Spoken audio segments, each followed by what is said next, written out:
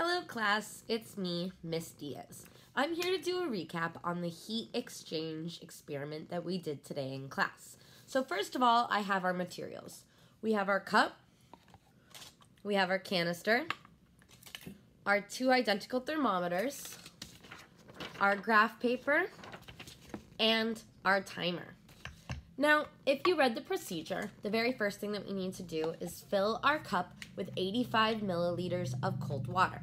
It's been marked here on the cup with a line. So I'm going to fill it here with cold water. I'm going to take the temperature of our cup with our cold water. We're going to leave it there so that it can acclimate just for a second. Then I have my hot water here, and I'm going to put it into my canister. So I filled my canister with hot water, and I'm going to take the temperature of that as well. Then I'm going to be recording it on our chart. On this chart, we've got two axes. Now, do you remember what we did? In class, we went over which is which. So here is the axis for time. Now, which axis is that? Correct! It is the x-axis. And as such, what is the axis that we're doing our temperature on? Yes, it is our y-axis. So here we have two t-charts that we're doing, and this is to keep track of all of the temperature. One is going to be for hot and one is going to be for cold. So now I've taken the temperature of both of our waters. Here, the cold water, the temperature is at about 35 degrees Fahrenheit. Our hot water, we are at approximately 150 degrees Fahrenheit. So before we start the experiment, that's at 0 time. For our cold, I said it was about 35, and our hot is at about 145 as well. 145. Now, to begin the experiment, we're going to take our hot canister and put it inside our cold cup, and then start the timer, and every 30 seconds, we're gonna take down the temperature. So, timer has begun. This experiment involves some waiting because you wanna make sure that you're getting accurate temperatures for both. So,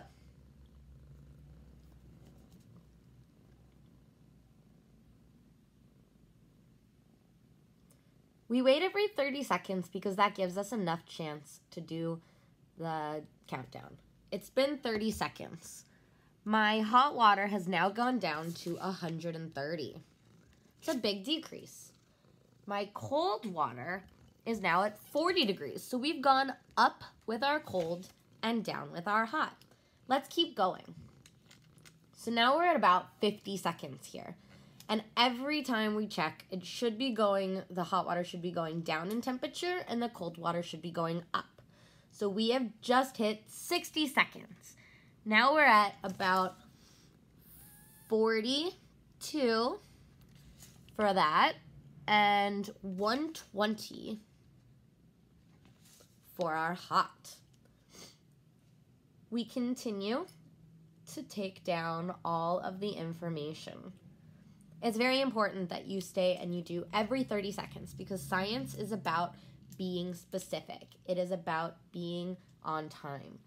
At 1 minute and 30, our water temperature has now risen to 45 for the cold, and it has dropped to approximately 112 for the hot.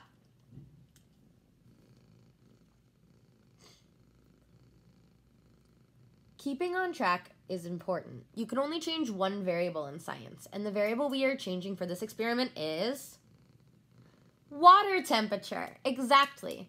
Now at our 2-minute mark, we are now at about 50 degrees for our cold, and we are at 108 for our hot. We let the experiment keep going. So what we want to do is we want to wait until both of the thermometers reach approximately the same temperature. And the reason that we're doing this is that way we can see the heat exchange between the hot and the cold water. We're now at still 50 degrees for the cool, but we've dropped down to 100 degrees for the hot. So the hot water has gone down 45 degrees, and our cold water has gone up 15 degrees. So it's already been a big change in just about 3 minutes. Our next time to mark it down, we are now at 52 degrees for our hot, or for our cold, and we are at 95 for our hot. We're going to keep taking down our information as it keeps going.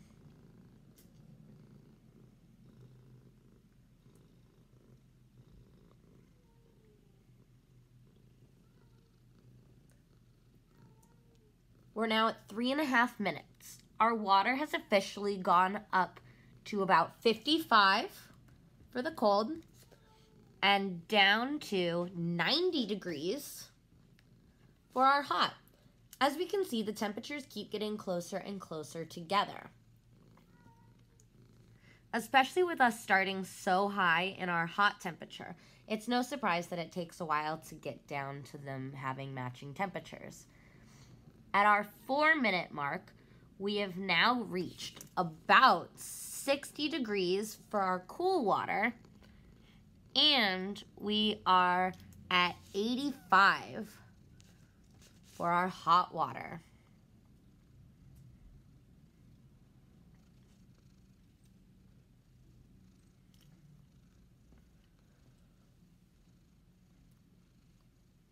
It's about being meticulous. 4.5 minutes. We remain at our 60 degrees for our cold, but we are now down to 80 for our hot. We started off with really hot water in this experiment with me. In class, our water only got up to about 120, so it did drop a lot faster. At the 5-minute mark, we've gone down even further, and it keeps dropping.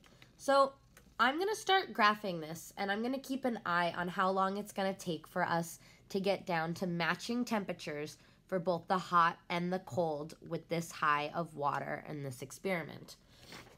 So we take our information that we have here, and we're going to plot the points. If we remember before, it's very important that we pay attention to our points.